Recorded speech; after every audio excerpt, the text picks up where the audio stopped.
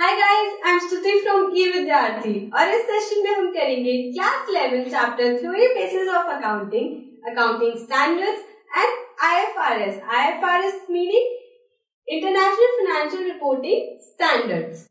Okay, सो हमने theory basis की बात कर ली है प्रीवियस सेशंस में।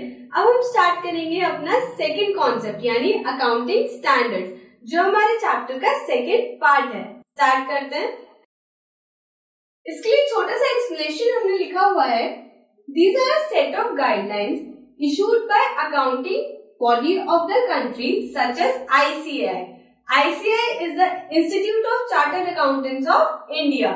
यानी चार्टर्ड अकाउंटेंट्स की गवर्निंग बॉडी को हम बोलते हैं ICAI for the preparation and presentation of the financial statements. तो ये किस लिए यूज होते हैं? Preparation and presentation of the financial information in financial statements. तो अकाउंटिंग स्टैंडर्ड बेसिकली क्या होते हैं? These are the set of guidelines जो ICAI इशू करता है और इसको हम यूज करते हैं फाइनेंशियल स्टेटमेंट्स के लिए को बनाने के लिए। अब अकाउंटिंग स्टैंडर्ड्स की रेलेवेंस क्या है, इसकी बात करते हैं।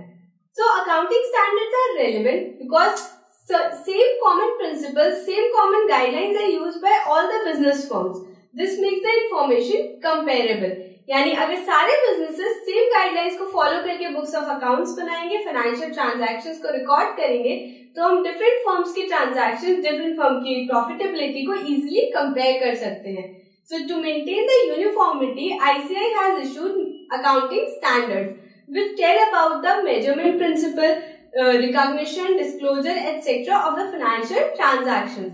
यानी फाइनेंशियल ट्रांजैक्शन को कैसे मेजर करना है, कैसे उनका ट्रीटमेंट करना है, कैसे उनको प्रेजेंट करना है, क्या क्या डिस्क्लोजर्स उसके देने हैं, इन सारी इंफॉर्मेशन की गाइडलाइंस अकाउंटिंग स्टैंडर्ड्स में गिवन है और सारे बिजनेसेस को यूनिफॉर्मली इसे फॉलो करना होता है।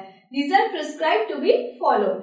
तो इससे हमें बेटर अंडरस्टैंडिंग होती है, यूजेस ऑफ फाइनेंशियल इंफॉर्मेशन को काफी इजी हो जाता है डिफरेंट फर्म्स की प्रॉफिटेबिलिटी को और फाइनेंशियल पोजीशन को एनालाइज करना, उसे कंपेयर करना और उसे अंडरस्टैंड करना। तो अकाउंटिंग स्टैंडर्ड्स बेसिकली इसीलिए होते हैं ताकि सब यूनिफॉर्मिटी रहे और अकाउंटिंग इंफॉर्मेशन इजीली यूजर्स के लिए हेल्पफुल हो जाए। तो ये कॉमन गाइडलाइंस है जिनको हम अकाउंटिंग में यूज करते हैं। आई होप आपको ये अकाउंटिंग स्टैंडर्ड्स का कॉन्सेप्ट समझ आया होगा। एंड स्टिल अगर आपको अभी भी कोई डाउट है, you can write us on the comment box and don't forget to subscribe our channel. Thanks for watching this video and bye bye.